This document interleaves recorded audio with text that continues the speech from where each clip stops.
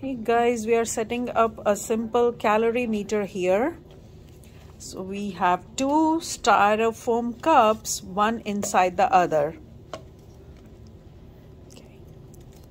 You're gonna measure out 150 milliliters of water with a graduated cylinder and fill the inside cup, recording the water volume and mass in the table below. So that was 100 milliliter.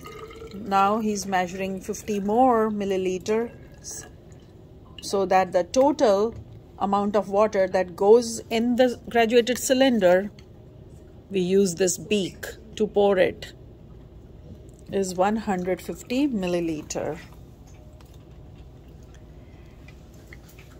Okay, so and then we're gonna attach another piece of wire to another light bulb filament. To do this, pull the exposed wire through the loop of the bulb filament and twist the wire together, and then repeat this procedure with the second piece and the wire and attach it to the other filament of the bulb. yes, these are the alligator clips with which we are going to clip the battery, our makeshift battery. Yes, that's our makeshift battery. Yes.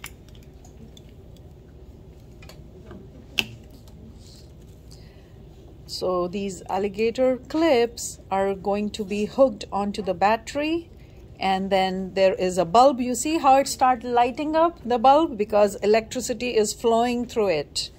The bulb is lighting now. Cool.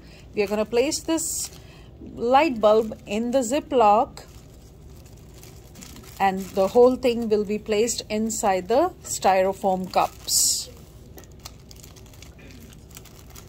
Now the whole thing was set up, the lid of the styrofoam was closed, and now we see this is our calorimeter, a simple calorimeter. We are going to wait for 30 minutes, and later on we are going to calculate the heat energy that was produced as the result of this electricity.